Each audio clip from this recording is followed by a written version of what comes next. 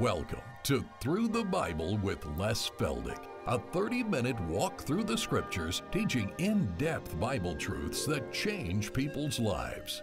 Now, here's your host, Les Feldick. Good to have everybody in this afternoon for another session of 4 programs, and we realize that some of you have come from quite a distance. Got a couple here from Oklahoma City, others of you from McAllister, and we just realize that it takes an effort to come up and be a part of this taping, and we just want you to know that even the television audience appreciates you people. You'd be surprised how many comments we get on the class that we have in the background, and that makes them feel like they're a part of the class. So when I say thanks for coming, I mean it from the depths of my heart. All right, now again, we have to always let folk know that we're just an informal Bible study. I am not here to attack anybody or to ridicule what other people believe. It's my prerogative, and I feel the Lord has led me to teach it as I see it. I don't expect everyone to agree. You don't have to. But on certain precepts, of course, we have to be dogmatic, and that, of course, is the plan of salvation. I will not deviate from that one iota.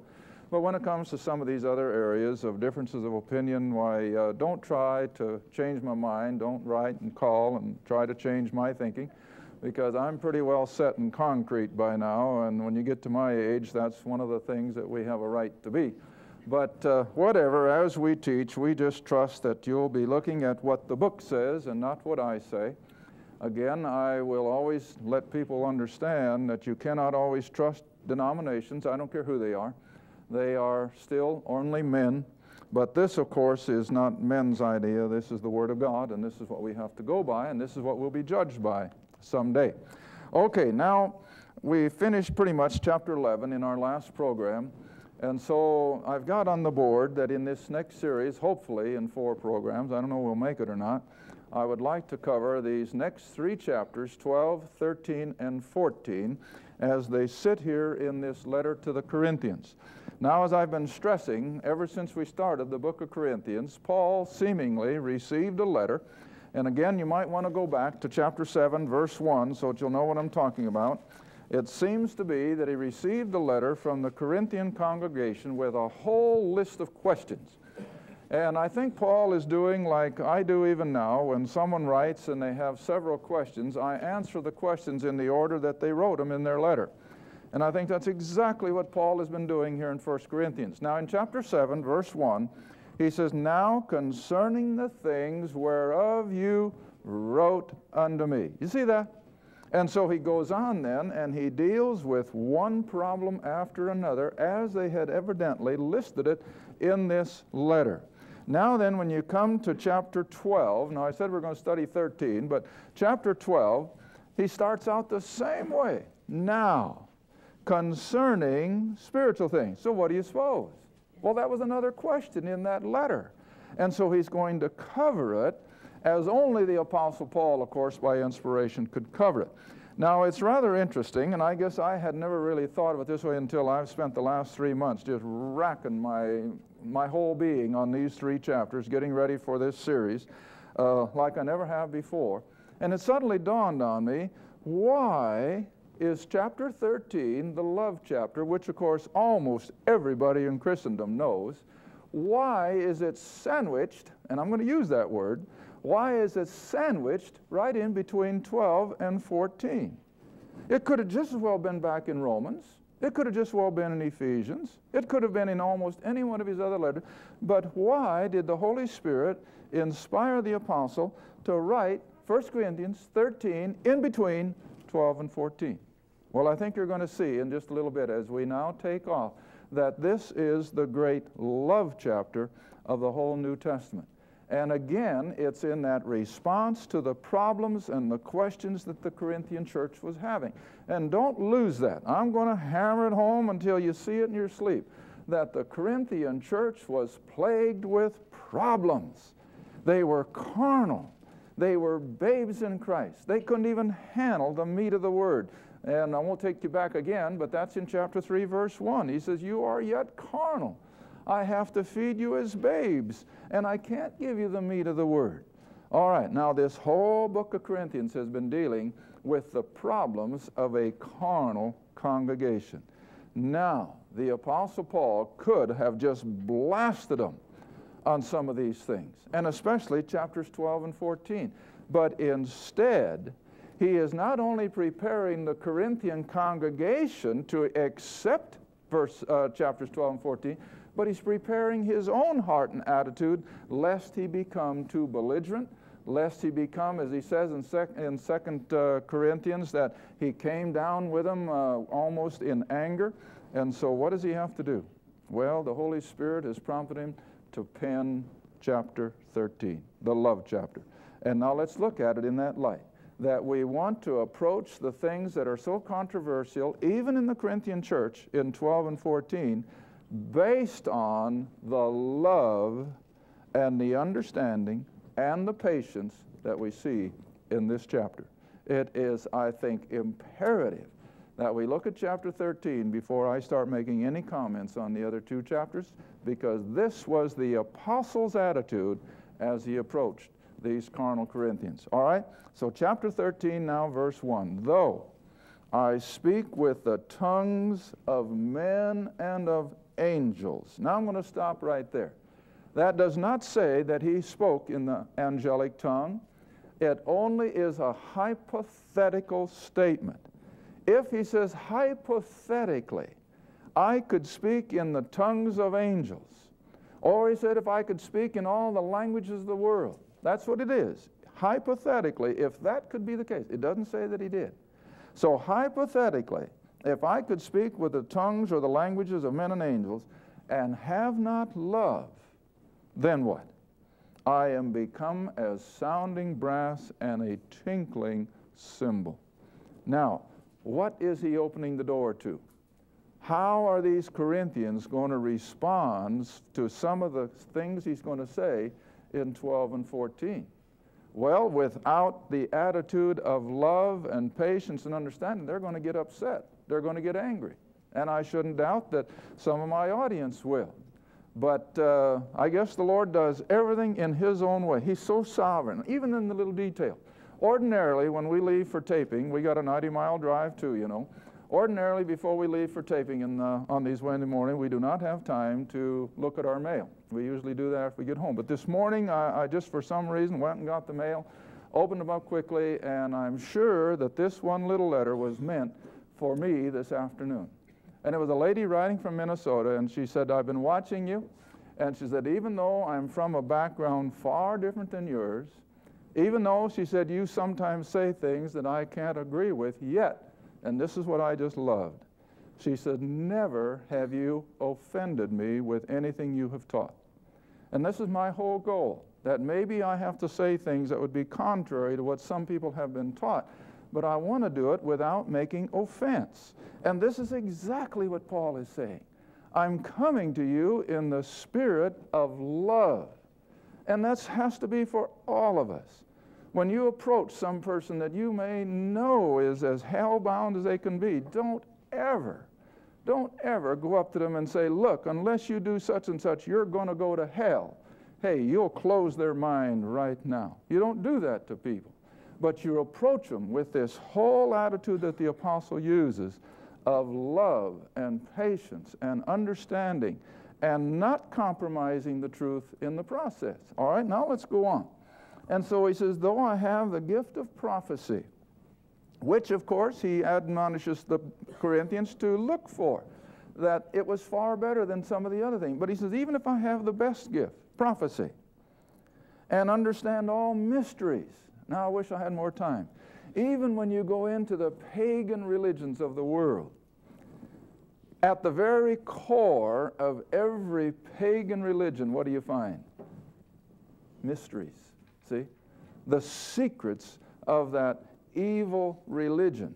And so Paul is really saying here that even though he had the gift of understanding, I think, even the mysteries of the Oriental pagan idolatrous religions, and of course he uses the same word in his own letters, that he was revealed the mysteries of God.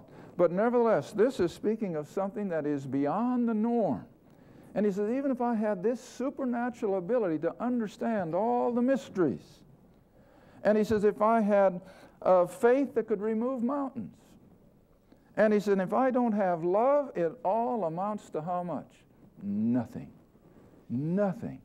And you know, the letter to the church at Ephesus, back there in Revelation, oh, they were so correct in everything. They had their doctrine straight. They had their discipline in order. And yet, as the Lord Jesus wrote that letter or spoke that letter to that church, what was their major lacking? No love. No love. Doesn't do any good to have all your doctrine straight.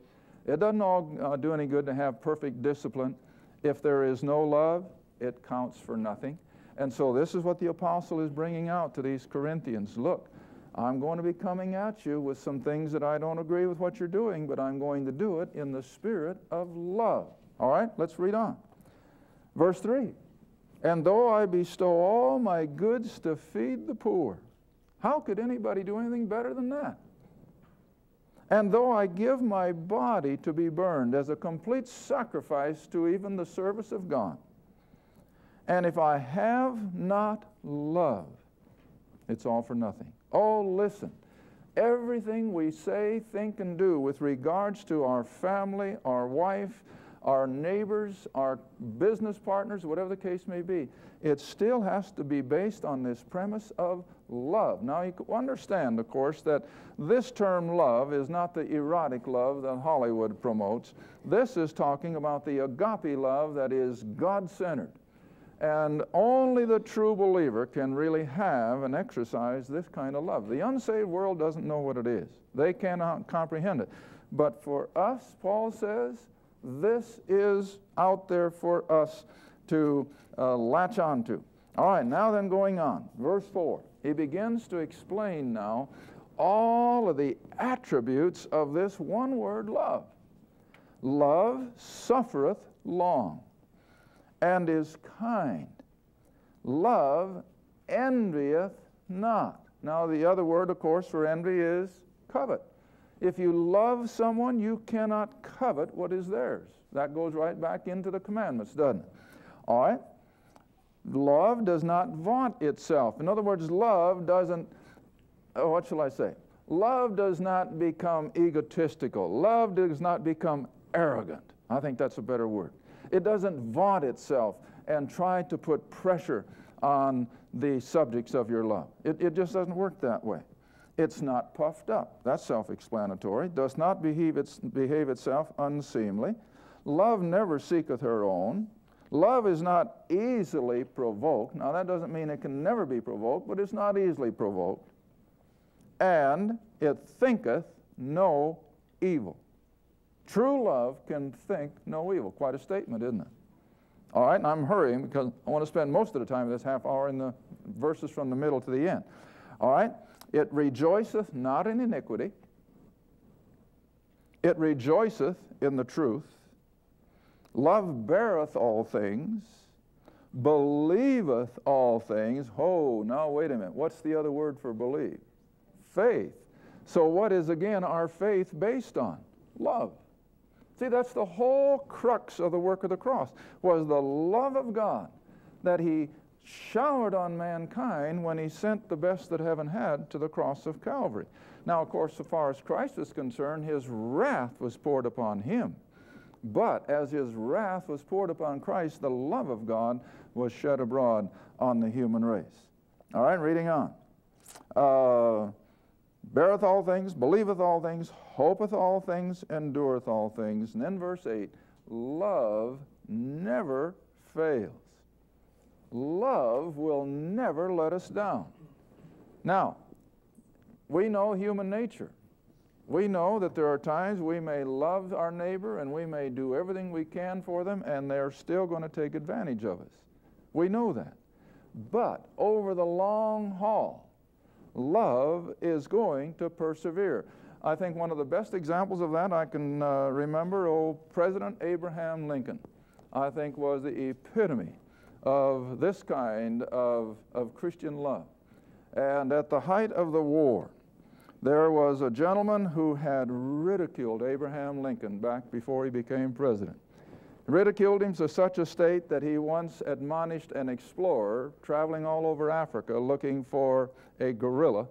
He said, "Why go to Africa when all you have to do is go to Springfield, Illinois?" Referring, of course, to Abraham Lincoln. And he made other disparaging remarks concerning Abraham Lincoln. But beside that, when Lincoln needed the right man to be his Secretary of War during the midst of the Civil War, who do you suppose he appointed?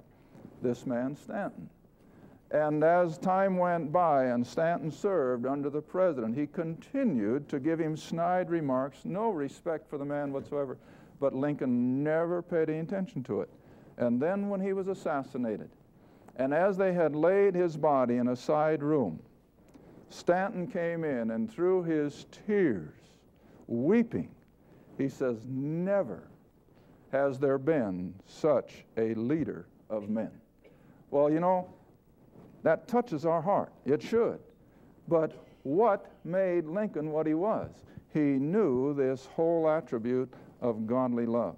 And a man like Stanton never phased that love. He continued to work with him, appointed him, and so forth. And I think this is what we have to understand, that a lot of times we don't get the immediate gratification. But in the long run, what goes around comes around. Our love is still going to be a profitable thing. All right, now let's move on quickly. So, verse 8, love never faileth, but whether there be prophecies. In other words, the gift of prophecy, which he says back in chapter 12 is the one that is by far the best, it's going to fail. Well, how can something that's so good fail? Well, you see, before this book came into print, the New Testament, the Old Testament was, but before the New Testament came into print, and Paul had already been, you might say, winning hundreds and hundreds of people to Christ, congregations were being started, they didn't have anything written to go by. Nothing written. None of the Gospels are even written yet. In fact, Paul will quote some of the words of Jesus as we see them in the Gospel in your red letter edition. Paul quotes them. And so you know the man was moved by inspiration because it hadn't been written yet.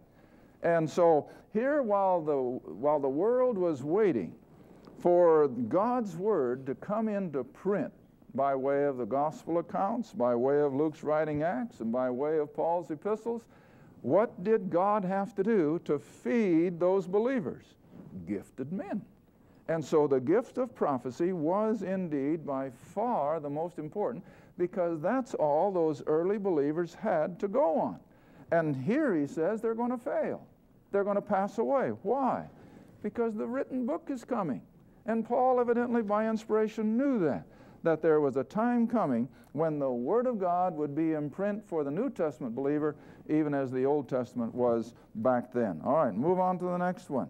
Prophecies shall fail, and tongues. Now, I guess here I'm going to have to put something on the board, and it'll carry for all three of these chapters.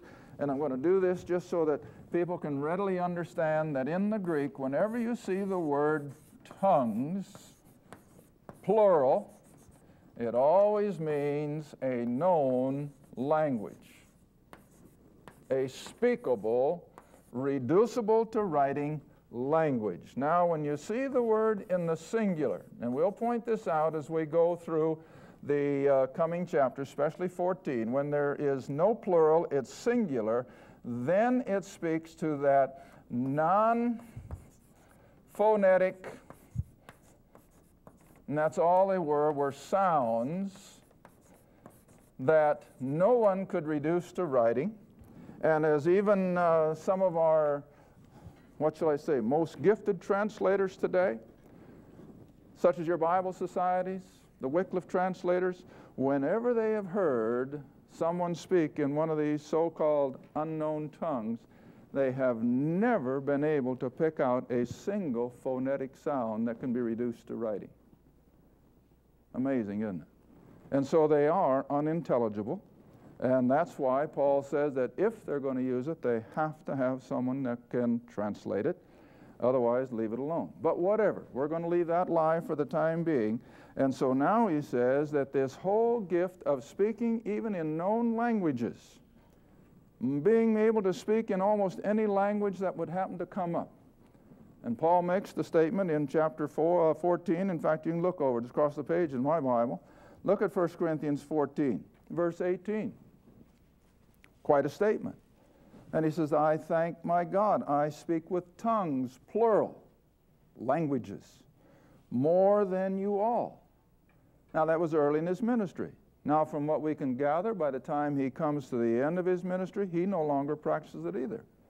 Now I can best explain this ability to speak in languages is one of our guides when we've been to Israel, and we're hoping to get him again when we go now next month. When we had finished our tour and he had taken us to the airport, and the whole group that was with us just fell in love with the guy. And I asked him, I said, well, now, see, Virgil's smiling, he remembers. And Louise, several of you were with us. And I said, now, Eli, I said, what do you do from here? Well, he says, I got a few days off, and then he says, I pick up another group from Italy. I said, Italy? I said, then what do you do? How do you communicate? Oh, he said, I speak Italian. And I said, well, what if the week after that a bunch of Japanese come? He said, no problem, I speak Japanese. Well, he gave me his business card as we left, and when I got on the plane, I turned on the backside, and there he had it. The guy was fluent in 7 languages. Fluent. He could take a tour from any one of those countries and be able to converse with them as clearly as he did us. Now, that's what it means to be able to speak in tongues, plural, as we see it here. And the guy had this, but it wasn't a supernatural gift. I imagine he had a talent and an ability, but he still had to learn those various languages. But Paul, I think wherever he went in his missionary journeys, and he went into various tribes and dialects, he didn't have to stop and take 6 months to learn the language. He communicated with them. And even in Corinth, we'll pick this up in a following half hour. Even in Corinth, there was a multitude of languages being constantly used because it was a center of east and west trade. But whatever, Paul says the day is coming when this gift of being able to speak in a language such as he was able to do would also disappear. Why? Because God's sovereign. You talk to any missionary that's gone to the mission field over the last as many years as you can remember. And have you ever found one that could go right into maybe Brazil and speak Portuguese? Can they go, or Argentina, or wherever they use no, it's Brazil. Or if you go into Bolivia, and then all of a sudden be able to speak the languages of these Indian tribes? No. So what do they have to do? They have to spend months and years learning the language, because God has taken that whole thing away. It'd be great if we now. Well, even when we were in Haiti, I would have given anything. Iris would have too. If we could have just been able to communicate with those 700 Haitians who were out there in that crowd every night, plus the fact it went over island-wide radio, if I could have spoke that whole week in either Creole or French, I'd have been satisfied with either one of them. But I couldn't. I had to go through an interpreter. And so Paul says that this whole gift of tongues is going to vanish, as well as the gift of prophecies. And even this supernatural knowledge that was given to men until the printed page came in would disappear. Now you want to remember, God gave us this book, which is supernatural in itself. And he has written it in such a way, as one of the old reformers put it, that every plowboy in England could read the Bible and comprehend it. And so this is why all these supernatural things are going to fade away, is that the Word, the printed Word, would now come in and take over. Well, I'm not going to have time to finish it, but we'll go as far as we can. For verse 9, for he says, we know in part. Now what does in part mean? Partially. There's not a full knowledge revealed yet, and Paul understood that even with all of his revelations, he still did not have them all. There would be more coming, and we know now, of course, that it was. So he says, we know in part, and we prophesy or we preach partially. He still didn't have the whole revelation of the truth of the gospel of grace. This is only the beginning. All right, then verse 10. But then that which is perfect. Now, there's a word that came up in our class last night. What does it mean? Mature or complete. But when that which is mature and that which is complete is come, then that which is partial shall be done away. Now, here again I have to use a simple illustration. We've used it before. Every one of you went through the grade school and learned your arithmetic, your plain and simple combinations of 2 plus 2 and 3 plus 3, the multiplication tables and so forth. How often do you still use them today? I mean, as such, very rarely.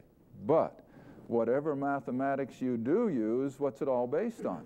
Those principles. I don't care how high you go in mathematics, 2 plus 2 is still 4. And 3 plus 3 is still 6. All right, now it's the same way with scriptural revelation. God starts with the simplistic, but He is constantly revealing deeper and deeper truths. Now, that doesn't take away the simpler part, but what does it do? It puts it in a place where you're not constantly hashing it over. You don't have to. It's just simply part and parcel of your makeup.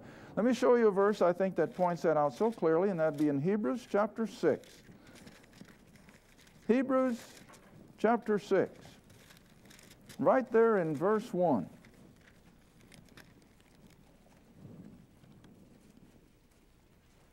Hebrews chapter 6, verse 1. And I'd like to wait till you've all found it, because people tell me out there in those living rooms they're doing the same thing, see, and they don't want me to go too fast. They say, slow it down so we can keep up. All right, but now in Hebrews chapter 6, verse 1, just watch the language. Therefore, in other words, up in chapter 5, he's been talking about getting off the baby bottle and get into the meat of the word. Get away from the simplistic things. You don't throw them away. You don't say they're no longer true, but you don't need them anymore. And so he says, therefore, leaving. See, just like we leave grade school arithmetic. Therefore, leaving the principles of the doctrine or the teachings of Christ, let us go on to, again, the word is perfection in the King James, but go on to what? Maturity, or to that which is complete. Don't stay back there in the simplistic areas of Scripture.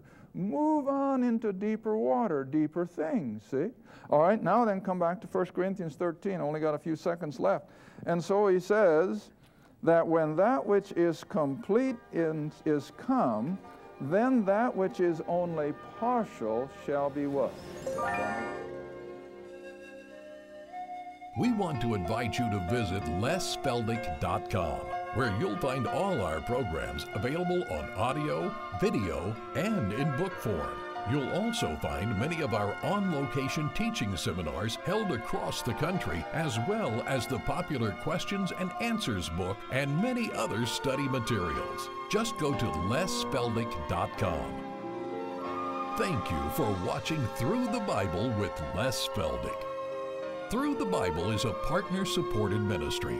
If this program has been a help to your study of the Scriptures and you'd like to see others enjoy the teaching, your support would be greatly appreciated. Write to us at Les Feldick Ministries, 30706 West Lona Valley Road, Kinta, Oklahoma, 74552. Or call 1-800-369-7856. Be sure to tune in next time to Through the Bible with Les Feldick.